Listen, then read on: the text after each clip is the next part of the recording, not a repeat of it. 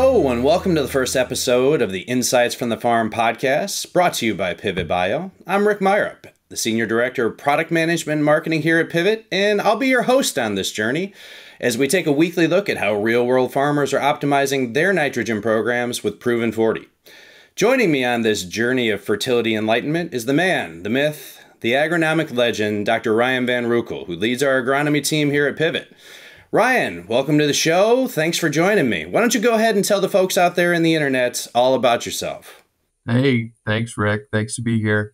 As you mentioned, I lead the commercial agronomy group here at Pivot Bio. And so we've got a lot of great agronomists out in the field working with our farmers, working through harvest right now in 2024. So really excited to see all our yield results starting to pour in.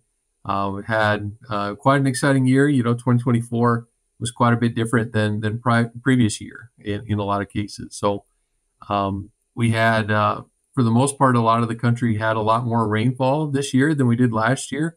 And that really affects, how well our nitrogen fertilizer is going to stick around. And so we're real excited to see these results as we get into harvest.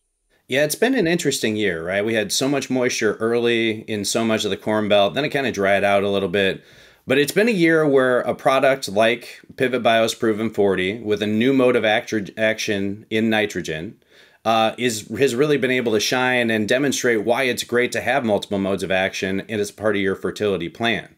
Yeah, that's right. And that's really what brought me to Pivot Bio here was to do some research and understand these microbes.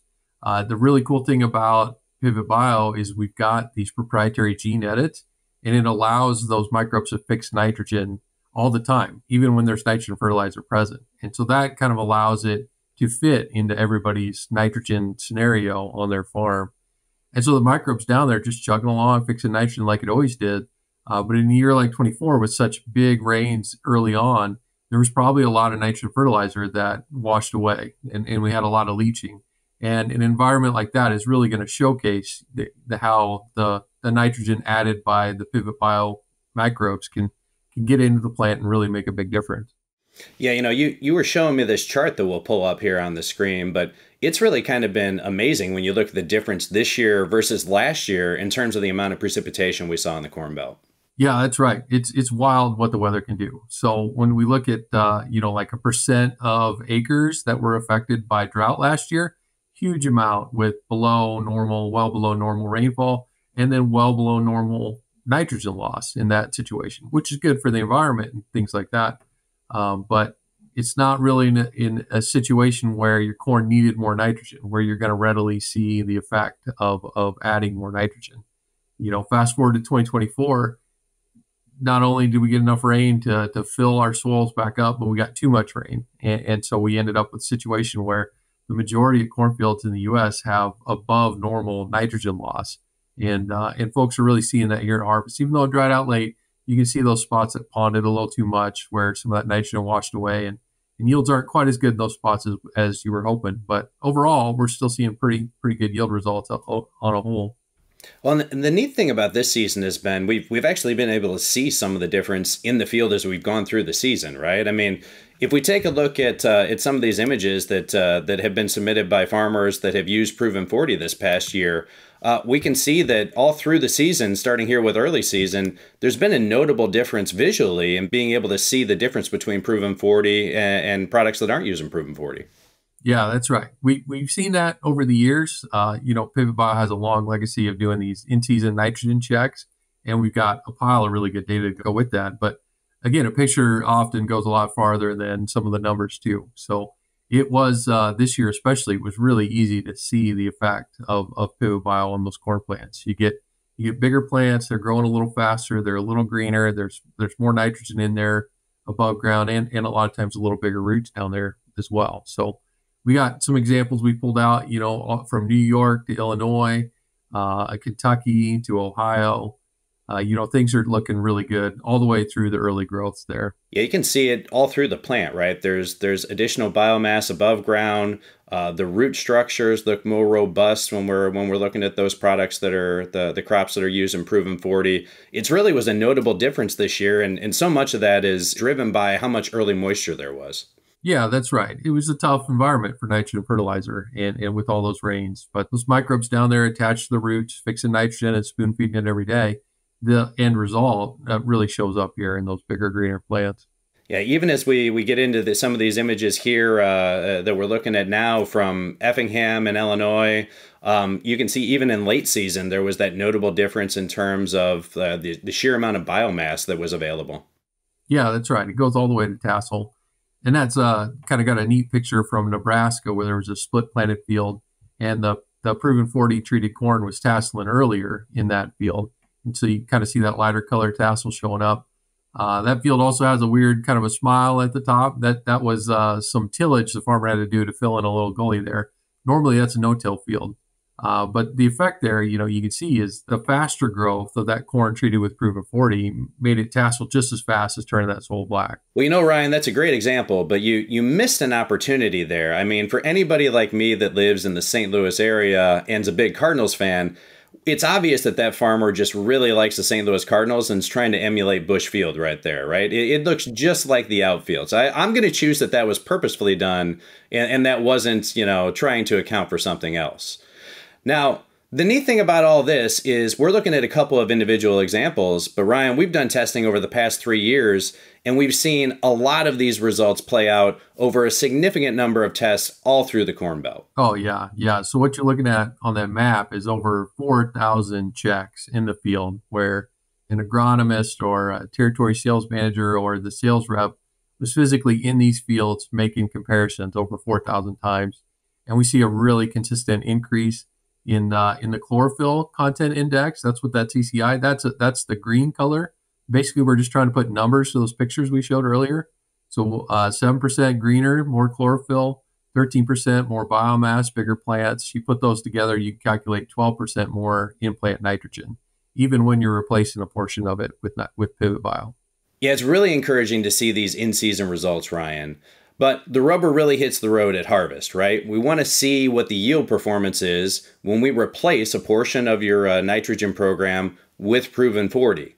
And what's been encouraging is we've started to take a look at ears, as we've started to see early yield come in, we're seeing that in-season indication that the plant is doing better and producing more is really paying off in pictures that we're seeing from the countryside. Yeah, that's right. We're chomping at the bit to get all that early yield data. And so kind of an appetizer just to see something, we can go out and look at ears and start counting kernels and weighing those. And we've got a couple nice examples have come in. We've got one in here from Missouri. Our agronomist Kyle Besgrove has a nice comparison here. The farmer replaced 30 pounds of their nitrogen and used Proven 40 instead. And even with that 30-pound replacement, we're still seeing an increase in kernel number and kernel weight. Just proving that nitrogen being fixed on the roots is the right place at the right time and is making a big difference all the way at the end. Yeah, it's really interesting to see some of these comparisons that folks are doing out there in the countryside. We've talked about the East, we talked about the West, we talked about the Central. Even down in the Delta, we're starting to see some of these results as well. Yeah. This is another example that came from one of our agronomists, Jeff Hollowell. And this highlights another way that folks can use Proven 40. In this example, this would be the same nitrogen rate all the way across, but the right 5 years are Proven 40, left 5 years are untreated. And the top of that, of his row there, is a good area of the field. The middle is kind of middle, and the bottom is a stressful area. And so these are furrow irrigated, and the water really ponds at the bottom of the field, and you have a lot of nitrogen loss. And so if you focus on that bottom row, you see a really nice increase in the tips of those ears. So Proven 40 is adding more kernels, preventing net abortion. Is really going to bring up the yield in those lower yielding stressful areas of the field. And we've seen that not just in the Delta, but nationwide. Anywhere where you have nitrogen loss, which sometimes is the whole field, but a lot of times it's just part of the field. That's where Proven 40 can really bring up the bottom and really increase the field average too. Yeah, it's really interesting to see, Ryan, how that plays out in different areas of the field, being able to bring up that performance in some of those historically lower performing areas as a way to increase performance, yield, and even ROI. And what's neat is we've got the yield map that goes along with this here, and you can really see how that happened in the field. Yeah, that's right. So we're able to pull up those yield data straight from the combine and then do some analyses on that. On the left side of that yield map, that's that low yielding tough area where those bottom rows of ears came from. And there is always just a lot of noise with the combine when you turn around and stuff like that. So to get the best data possible, we cut that off and we're just looking at where we got clean, consistent yield data in the middle. And then on average in this field, we're seeing a 6 bushel per acre yield increase. Yeah, it's always awesome to see those yield maps. And, one thing we've talked a lot about as we've gotten later into the season here has been really taking a good hard look at nitrogen use efficiency, right? How are we optimizing our nitrogen?